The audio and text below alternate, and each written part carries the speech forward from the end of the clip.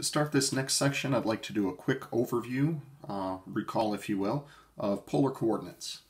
So in our rectangular coordinate system, when we want to refer to an ordered pair, typically what we'll do is we will assign from the origin two quantities. And the two quantities that we'll do will be a horizontal displacement and a vertical displacement, referring to those as x and y. Whereas in the polar coordinate system, rather than referring to it as an origin, we refer to it as a pole. The distance from the pole out to a certain point was referred to as r, and the associated angle created at the pole with the polar axis, or horizontal axis, would be the angle theta. Now, if we were to overlay these on each other, we would have an x and a y and an r and a theta. So in polar coordinates, we would typically use r and theta for this. So the idea behind polar coordinates is that we are taking two distance or displacement quantities and turning it into one distance or one displacement and one angle. Now, the reason that I ask you to recall these things is because we're going to be doing this now in 3 dimensions. There are 4 important conversions to know as far as polar coordinates are concerned. Based on a little bit of right triangle trigonometry over here, x is equal to r times the cosine of theta, y is equal to r times the sine of theta, r squared is equal to x squared plus y squared, and tangent of theta would be y over x.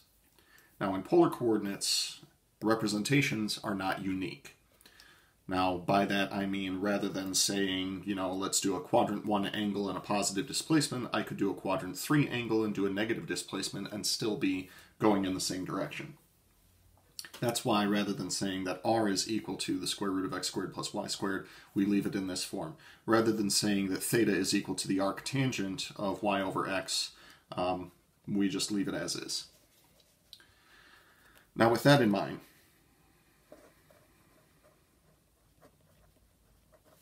converting 3 dimensions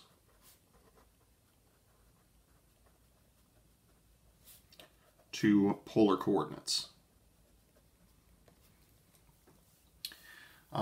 The first coordinate system that we're going to introduce for 3 dimensions is exactly polar coordinates where we leave the z as is.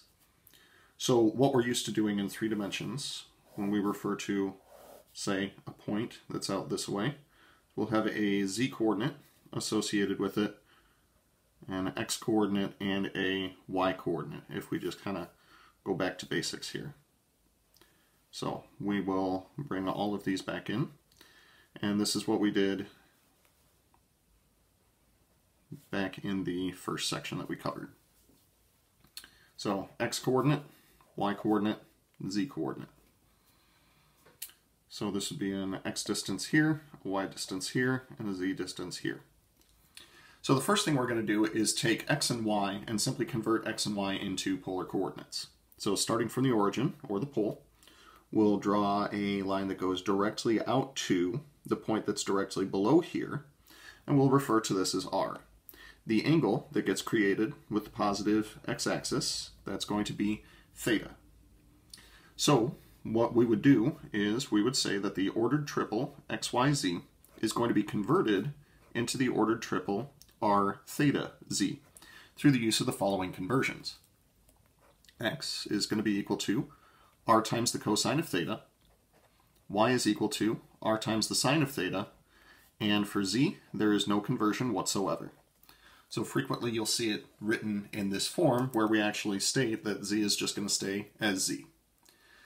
Now, one big advantage that we got from polar coordinates is that round things were a lot easier to represent. In fact, r equals a constant was a circle.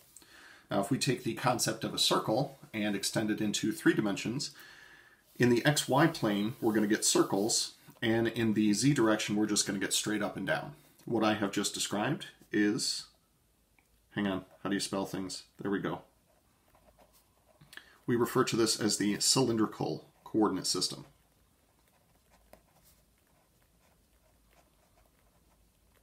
Cylindrical coordinate system. Sorry, my handwriting is really sloppy today for some reason.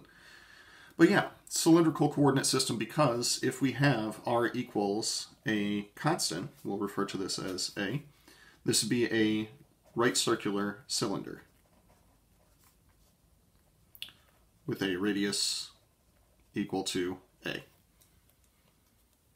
So yeah, more examples on that in the next video.